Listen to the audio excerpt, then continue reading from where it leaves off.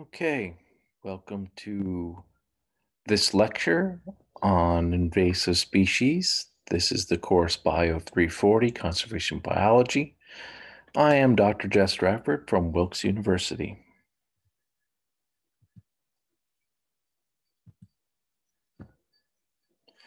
Let's start the lecture with a number of definitions. So one definition I think we went over with previously is endemic. So species that are endemic, involved and are native to a particular area. When you take those individuals and those species and move them to a new place, they become introduced or alien or exotic, and those are more or less synonyms. Invasive means that the species no longer needs our help to get around. So, gypsy moths are an invasive species. So they were released into the US and are considered invasive because we no longer, I hope, are releasing gypsy moth en masse to keep the population going. They do that themselves. And established means that the population is widespread and the population is really neither increasing or decreasing. It's more or less stable. Okay, to give you some idea of the extent of the number of invasive species within the US, there have been 50,000 introduced species. Okay, most of these are invertebrates. There have been many that are vertebrates: house sparrows, starlings, rats, cats, goats, pigs. But most of these 50,000 species are actually minute. That's not to say they're not important. We'll get to that later. Uh, in many islands, there are more introduced species of birds and insects than there are native species. And just to give you focusing on one place, California has over 1,000 invasive species. Uh, that statistic is about 10 years old, so it's probably closer to 2,000 species. And the number of species, invasive species, is rapidly increasing. So we'll see at the very end of this lecture that we're trying to slow down invasive species, but actually the number of species getting established in the US is increasing exponentially. Let me bring up one more thing with this graph. This graph, if you notice, starts at the year 1850. That really starts the Industrial Revolution. And what happened with that is you get um, large international travel and commerce. And with ships moving around, they also brought invasive species. So that's when things really take off. And we also had much better records of what animals and plants were in areas. So who are the good invaders? What makes a species good at being an invasive species? Species are often associated with disturbance. So these are places where there may have been a house, the house burns down, the area is bulldozed, you have a brownfield. Invasive species are often the species you see colonizing a brownfield. Roadsides are very disturbed. So snow plows, and you may get tree companies come in and remove trees. Then other trees are allowed to move in and shrubs. And these are often, very often, invasive species. The invasive species may not have predators or diseases that affect them. So if you want to think about one advantage that introduced species have is they're put into an area, so they're escaping their predators and diseases. So, for example, some synanthropic species that are associated with humans, can live in houses or on houses, and they may not have any native species that are able to get inside your house and eat those things. Many invasive species have been, not just introduced once, but have had several rounds of introductions, and that helps them overcome what we call allele effects. And allele effects, when it comes to invasive species, means I can release a plant that might actually do well, but because a random chance, it may not actually succeed. But if I keep introducing that plant, it will eventually get a catch and catch hold and then be able to become established. Invasive species often come from areas with a similar climate. And if you look at the US, well, let's just say the Northeast US, so around Pennsylvania, the Mid Atlantic, um, our invasive species come from areas with a similar climate. So northern China and Japan has very similar climates to us. And I'm often amazed at the number of scientific names that have sinensis, which means from China, or, or Japonica, which means Japanese. Um, Overall, most invasive species are R-selected, not all. And if you remember what R-selected species are, these are species that mature early. They don't invest a lot into their immune system. Instead, everything's put into reproduction. They tend to have not large offspring, but many small.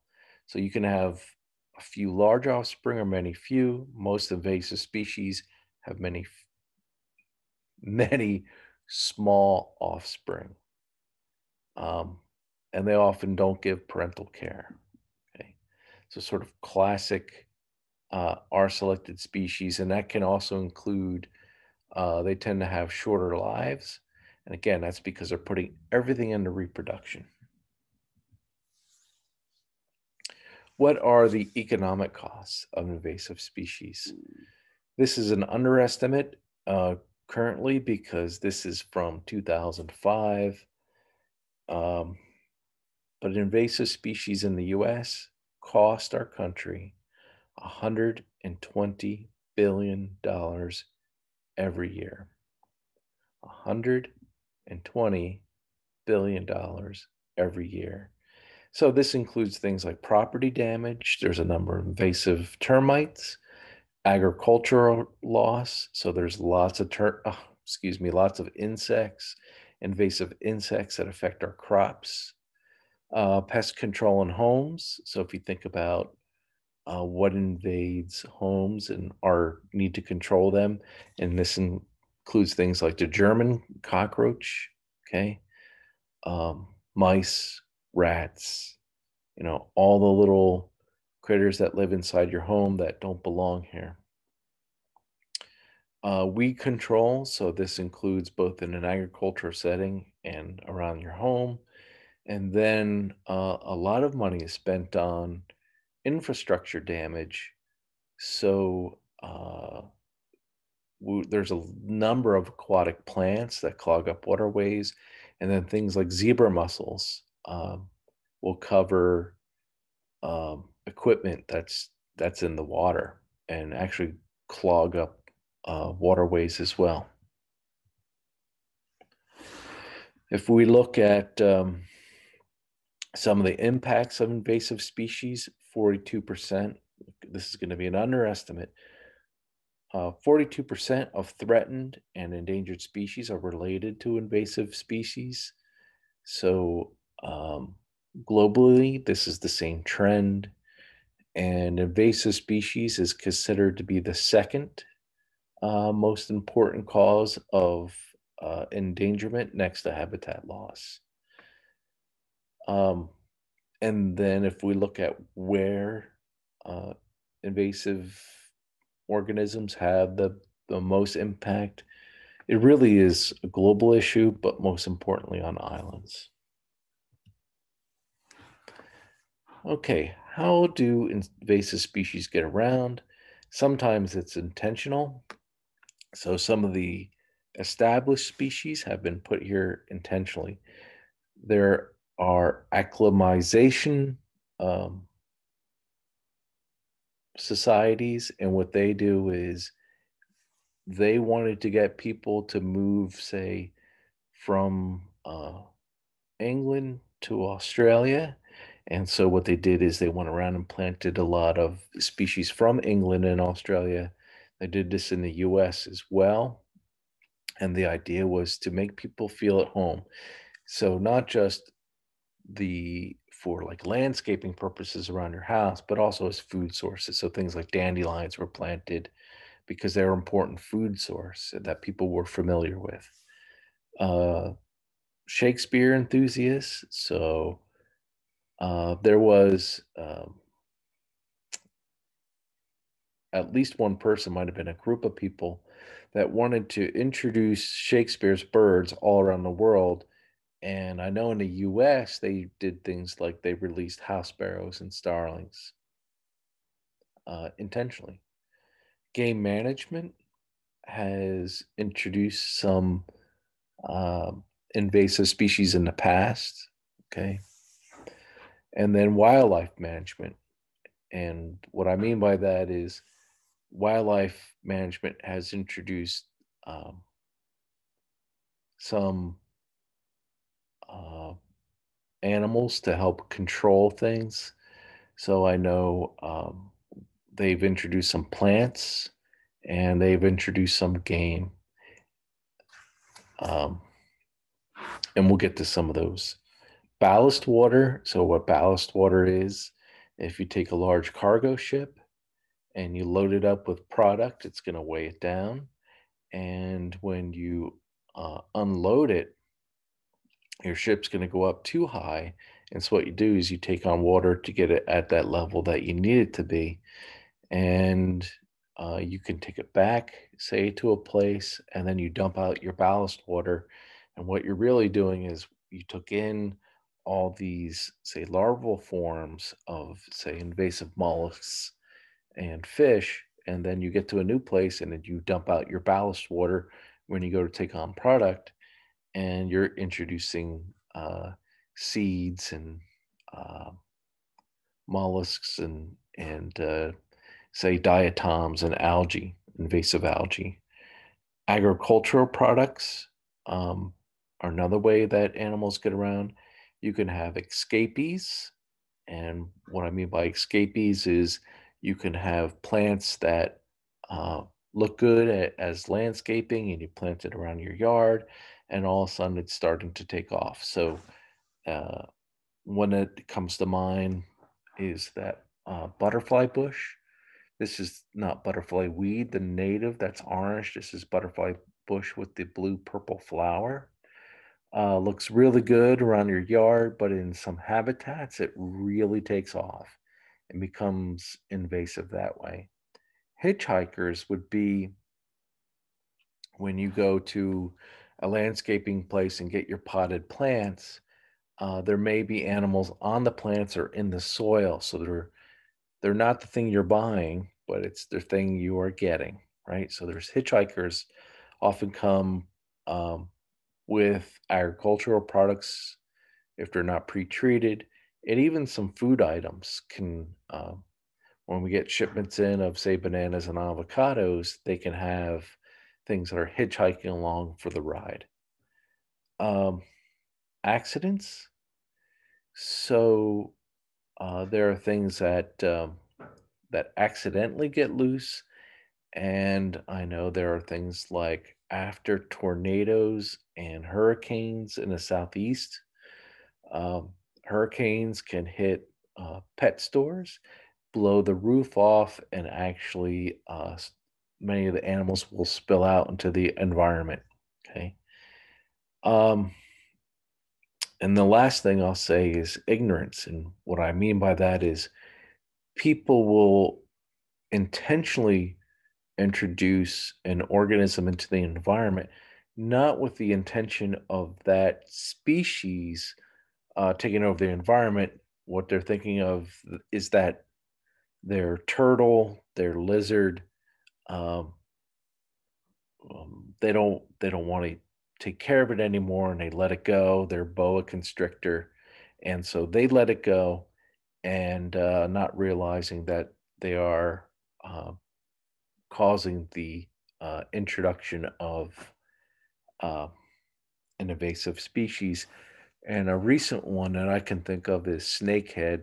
The snakehead fish is that people were releasing it to fish for it later, and of course, you don't catch every fish you fish for, and now it's an invasive species in the Mid Atlantic.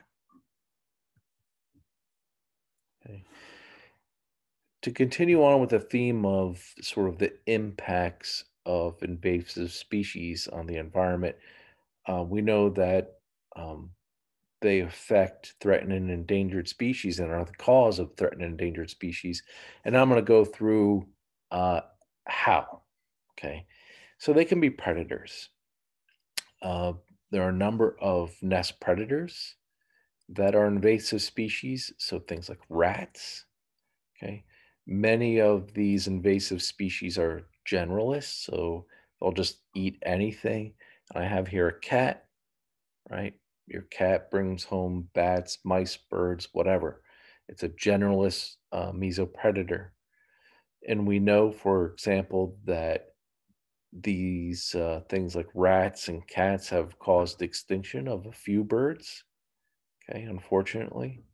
And these things are a big problem on islands, in addition to rats and cats, pigs and goats. And pigs, Um, it's sort of a double whammy because they're both predatory and they modify the habitat, and we'll get to that. Um, so one invasive predator that's kind of newish on the scene is you have invasive pythons in Florida and the Everglades. Okay, these many of these species are native to Asia, and they were released into the Everglades, and the Everglades is just fine. And there they eat many species of native wildlife. And um, now we're having to go in and eradicate them. And you could see from that picture in the bottom left is they get huge. So they get 14, 15 feet long. A famous case of an invasive species becoming a problem is a brown tree snake. This was introduced into Guam during World War II. This is a Pacific island. It's caused the extinction of at least five species of birds, and it is exceedingly good at climbing up trees. I've seen video of this species crossing electric lines and phone lines. So you can have a tree all by itself. You can protect the tree. And if there's a phone line running to that tree or through the tree, it'll use the phone line to get to the tree and drop off. They're exceedingly good at climbing and getting into birds' nests. And if you go to places like Hawaii, the airport now has dogs that are trained to find brown tree snakes. So they regularly patrol the airports. And I remember a story of a metal recycling ship that went to Guam, and the U.S. still has an army base there. And they were picking up washers and dryers for recycling and bringing it back to Texas. And the voyage was 3 months long. And when they got back to Texas, there was a brown tree snake and alive, apparently living in one of the washers. So they are exceedingly good at getting around. Right now, they're only on uh, Guam, introduced into Guam, I mean, one or two islands, and thankfully that's about it. But they've already caused some extinctions. Not just in the terrestrial habitat are invasives a problem. They're actually invasive fish. So I already went over the snakehead in the Mid Atlantic. In the marine environment, you have things like the lionfish, which has been introduced into the Caribbean and the coral reefs. And this species is extremely prolific and it eats many small fish. And they've shown that the lionfish will actually decrease species richness around coral reefs. And so when I went to Belize, and I highly suggest you do. So here's a picture I took from Holchan Marine Reserve in Belize. The locals do not like this fish because the coral reef um, loses the diversity, and so it's not as attractive, right? It's not as interesting for them. It's not as interesting for tourists. So this is actually species you can hunt on the marine reserve. And if you go online, you can actually find restaurants that specialize in this fish, in the lionfish. And in fact, the species is now moving up the Atlantic, and there are American restaurants that specialize in not just the lionfish, but in invasive species, which is, I think, a brilliant idea. And I thought about one last one to talk about is fire ants. So fire ants are tiny and they burn, but they're also voracious nest predators. So I've had, when I was doing my bluebird study in Georgia, a few times I had fire ants invade the boxes, and it was just terrible. All right. So invasive species, they can be predators and they can be herbivores. So a recent one is the emerald ash borer. In fact, the Wilkes University campus had to cut down, I think it was over 20 ash trees. It was every single ash tree on campus. Uh, there was about 7 trees on Northampton. They're all gone. There was a really beautiful ash tree. There was a few of them, large ash trees in front of Wekesser in the library, and those are all gone because of this species. And if you walk through the woods and just see a random dead tree, it's very likely to be an ash tree that was killed by the ash borer. And you'll see they're advertising that you should not move firewood. It's because the wood has this the beetle in it. So what happens is the beetle drills a hole, and then the grub, what it does is it gets below the bark into the cambium and the vascular tissue, and then eats around the vascular tissue and essentially kills the tree because the tree can no longer transport water up or it sugars down. Japanese beetles are invasive. There's a picture there.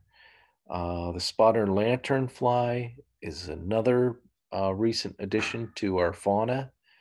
And so that's a picture from uh, a plant nursery outside of Allentown, Pennsylvania. And right now, this species is restricted to, it looks like Route 80, so south of Route 80. They're present, but they haven't made their way north of Route 80. And this is a hemipteran, so they have piercing mouth parts.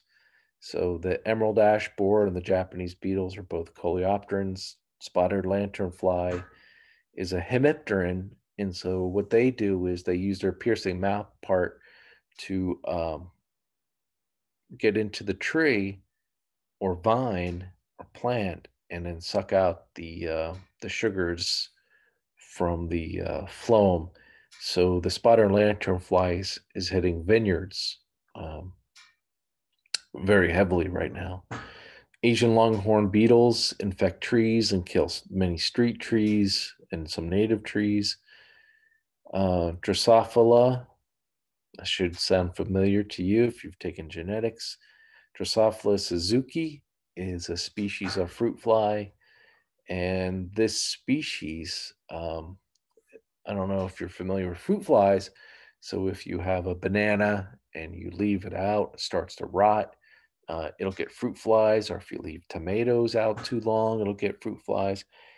What this species does is it actually gets into fruit that is ripe, And the difference being is a lot of fruit that's ripe or just before it ripens has a thick skin. Okay. This species has a cutting mouth part that actually cuts into that tough skin, it lays its eggs in, and will actually ruin fruit. So, where they have colonized in northwestern and western Pennsylvania, they form clouds, and in their wake, they leave behind ruined blueberries, raspberry, and other berry plants. And I saw a talk that followed bird populations. And when this species moves in, all the frugivorous species drop because there's no fruit to eat. So it's really unfortunate.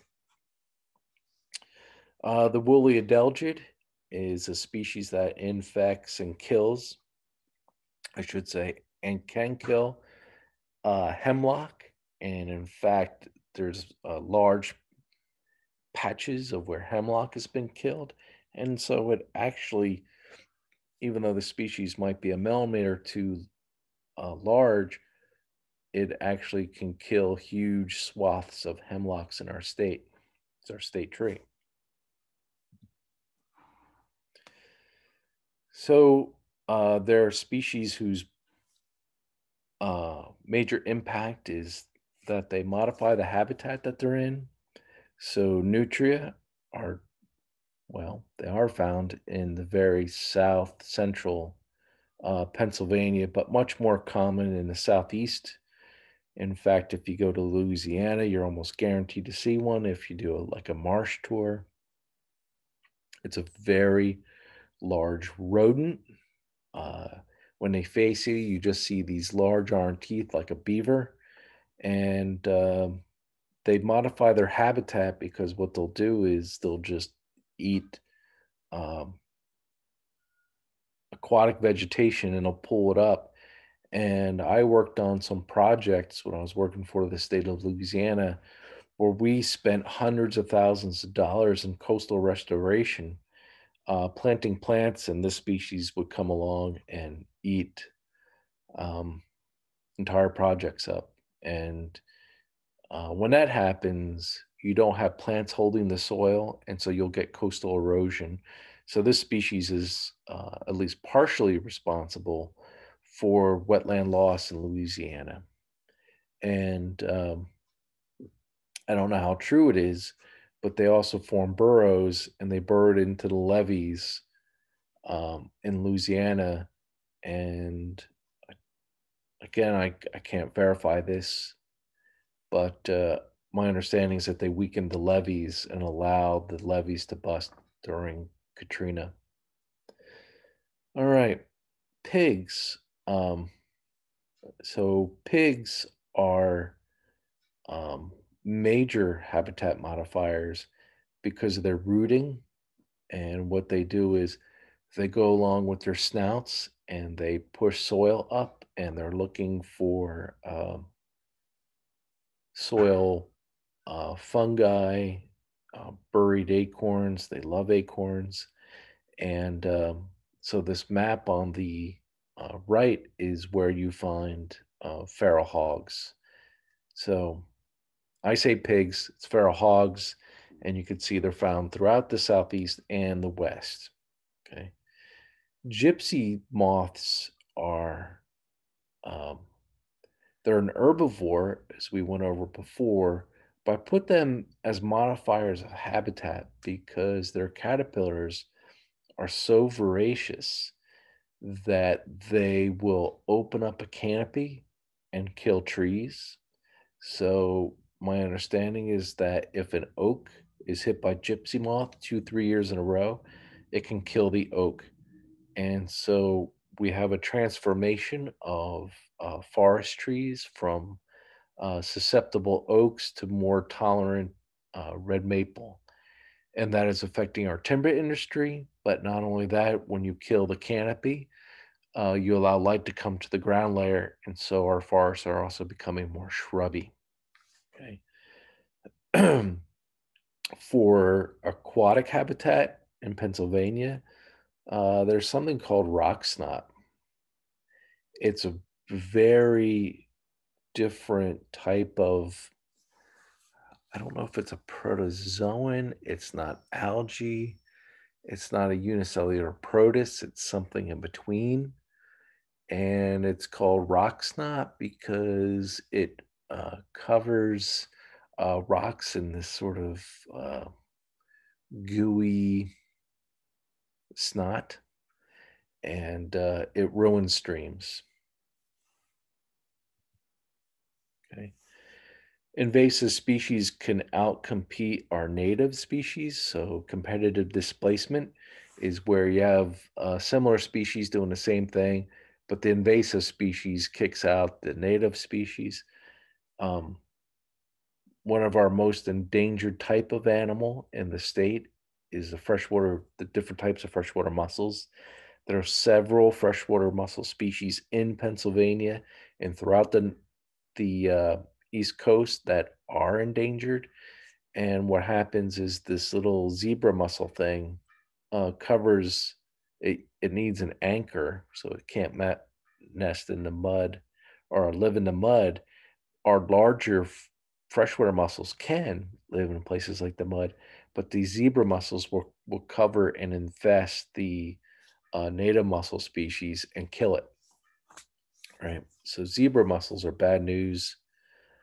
These also clog water intake places from the Great Lakes, and so they have to send divers down to clean up the pipes and get rid of them.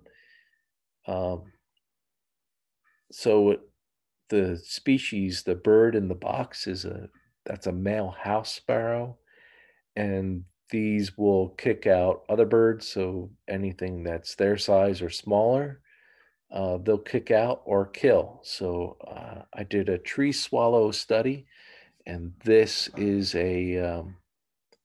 unfortunately, this is a tree swallow that male house sparrow killed by pecking it in the back of the head. It's really, really, really terrible.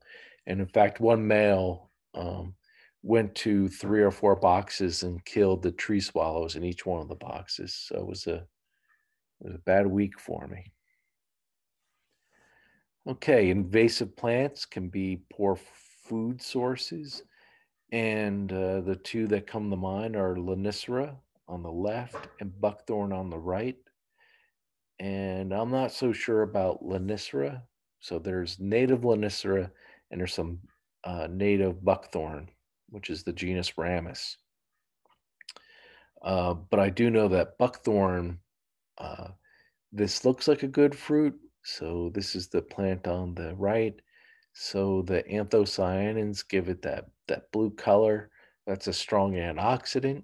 But what a bird is expecting when it eats a fruit is some sugars and some lipids. And this species is low in both of those and contains a diuretic. So it actually causes the bird to have diarrhea. And um, since it doesn't have a lot of nutrients, this is not a plant that birds do well on by eating this as a primary food source. Invasive species can be diseases themselves or disease vectors. So some introduced diseases. We have chestnut blight that wiped out the chestnuts. We still have chestnuts in Pennsylvania. Instead of them being, say, 3 foot diameter trees that are 75, 100 feet tall, there are chestnuts now get about 4 or 5 inches in diameter, and then they are killed by the chestnut blight, which is a fungus that invades the xylem and phloem and kills the chestnut. Um, West Nile virus was introduced into the U.S. and it's gone in a few waves. I know of 2 waves since 1999 when it was introduced, and this species kills crows, but it also kills birds of prey pretty quickly. Dutch elm disease is another fungus, and This one has really wiped out a number of elms, and fortunately, um, our elms do live with Dutch elm disease, but they uh, do not become as large. So elm trees are these beautiful. They have a just a fantastic sort of face shape to them, and they used to be the primary street tree in the U.S. until Dutch elm disease. Um, I have a number on my street, and they get about a foot in diameter, and then they're killed. And so there's a number of young elm trees, and they'll get so big and then killed, and so on. So we just don't have the, if you could imagine, if you were to go back 150 years ago, our forests would be filled with these really large chestnut trees and elm trees, and it must have been a really an interesting place to be. So those are the invasive diseases. There's many, many more. I'm just giving you three. And then you have introduced disease vectors. So these insects may not cause problems themselves, but they can carry diseases. So both the Asian tiger mosquitoes and mosquitoes in the genus Aedes carry um, West Nile, as well as Eastern equine encephalitis, and a number of other viruses that are harmful to wildlife. Okay, and these have been introduced. An upside to invasive species. Um, a few papers have come out recently to say, like, um, our attitudes, we may have to change because many invasive species are here to stay. And so, an example would be some flowers in an urban setting might be the only pollen and nectar resources for invertebrates. Um, and they've shown where you have lots of invasive shrubs that bird diversity is a little bit higher. Okay. So, this, and it's because they think birds have a place to nest and there's a fruit resource. Okay. And they can be prey items. So there's a number of urban hawks, right? Red-tailed hawks, peregrine falcons, Cooper's hawks. These are urban birds of prey, and they prey on house sparrows and pigeons. Okay, so there is sort of an upside to invasive species. I just want you to keep in mind that um, invasive species are the second most common reason why species are endangered, and also that the monetary costs, the $120 billion a year was from 2005, and it's probably closer and above $150 billion a year. Solutions, there's been few examples where we've been able to sort of um, put the genie back in the bottle, as they say. Some of those would be large mammals on islands. So the Galapagos had a huge goat problem, uh, and goats themselves, not a big deal, except they eat everything. And large parts of the Galapagos were they don't have a the Galapagos Island doesn't have a forest per se. It's very shrubby, desert-like, but they were moving the vegetation that was really important for the bird life there. So they removed the goats, and a few other places they've removed rats. It takes a lot of work. You can only do it on islands. Okay. And then some of these control strategies have actually made it worse. So Hawaii has a rat problem, and they released mongoose to eat the rats.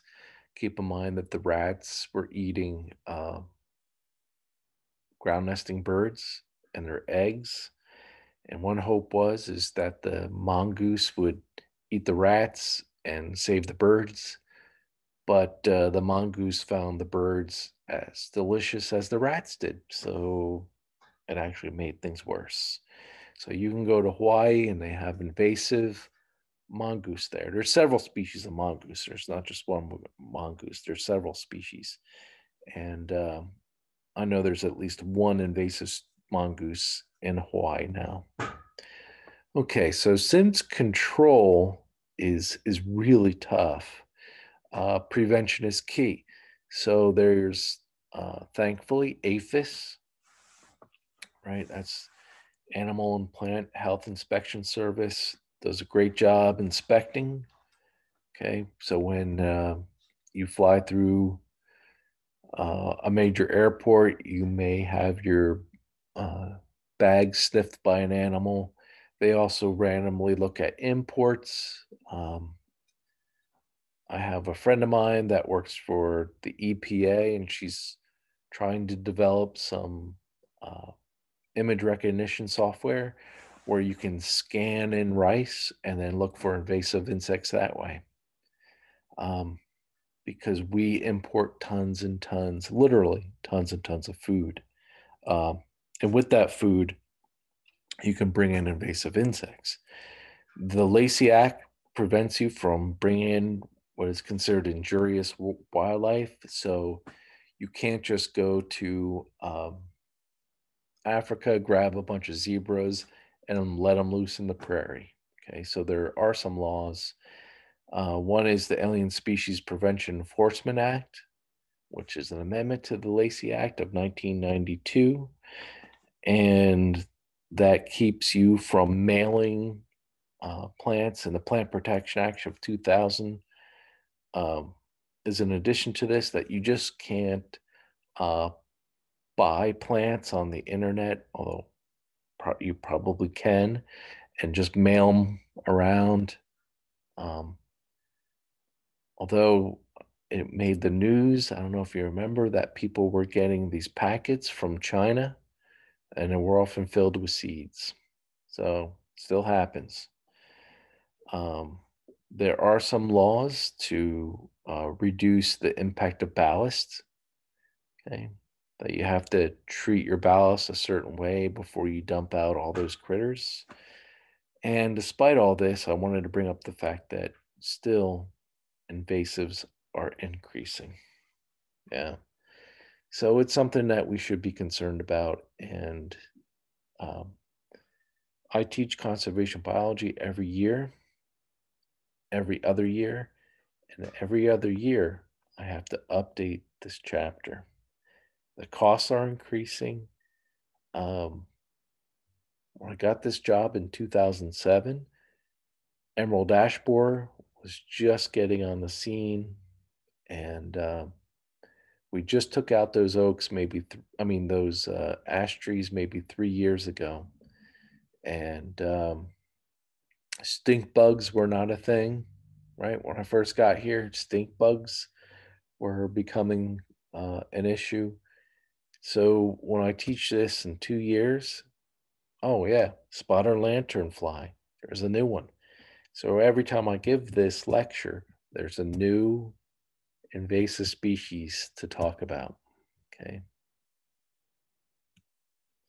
All right. Sorry for the downer of a lecture, but it is super important to be aware of the things that are going on out there. All right. Thanks. If you have any questions, please send me an email.